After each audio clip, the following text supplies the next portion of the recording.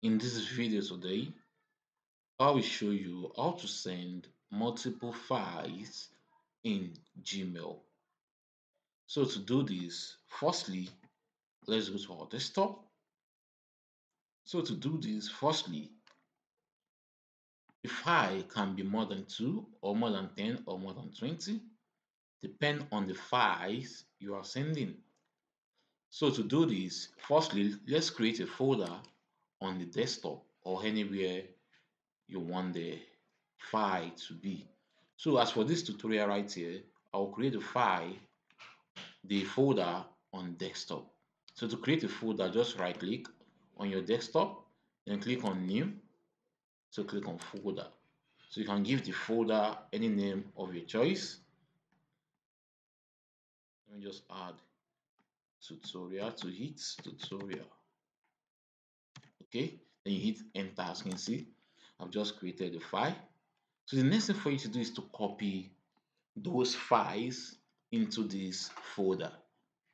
So if you have all those files here in this folder, you won't make any mistake when attaching the file to your Gmail. So the next thing for you to do is just to select the files. So I'll just select some files on my desktop. You can select the file from any location on your system, then you paste it to the new folder you just created.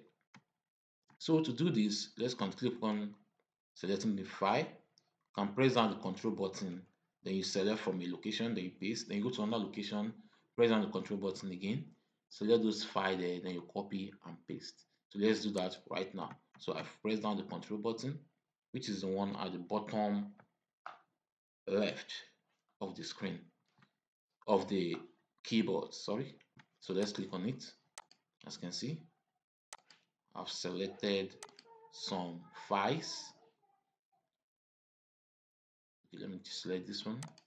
So right now I've selected this 1, 2, 3, 4, 5. So when done, right click on it, then you click on copy. So you can then paste it to this new folder we created. Right click, then you paste. So right now, as you can see, the file has been pasted into the folder. Here are the 5 documents.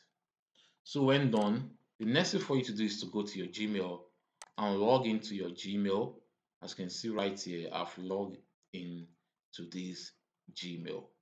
So the next thing for you to do is to hit the compose button right here, compose. Then the next thing for you to do is to enter the email you are sending the file to. So let me just enter an email right here. Okay, I'll use the same implement an email. Um, okay, I'll use this one. So when done, you enter the subject. So when done, you can add a description to it if you want.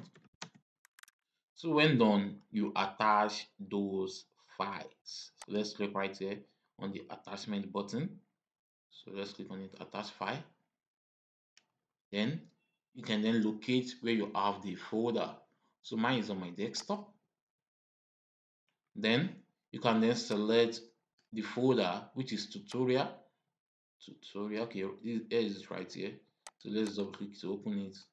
So right now here are the 5 documents which I copied to the folder. So you can just select all and you click on open. So right now, as you can see, the 5 documents has been attached.